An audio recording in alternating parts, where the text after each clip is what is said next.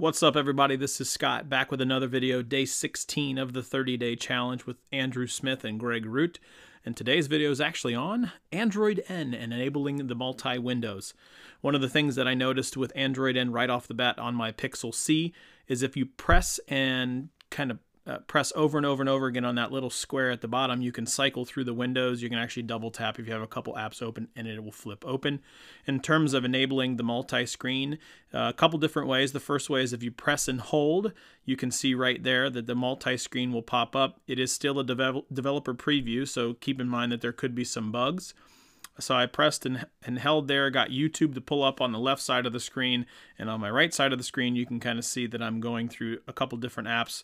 Google Photos, Google+, and within that multi-window I am scrolling by simply pressing the hamburger or the two rectangular button.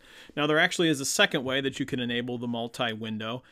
If you press and hold on the actual applications themselves and sort of drag it to the side a la a Windows type machine, you see right there I drug over the YouTube application on the right side of the screen and my other application stayed on the left side of the screen.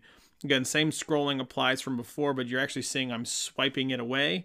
So when I swipe those applications away, hit my circle at the bottom, you can kind of see on the right side of the pane that one application staying open.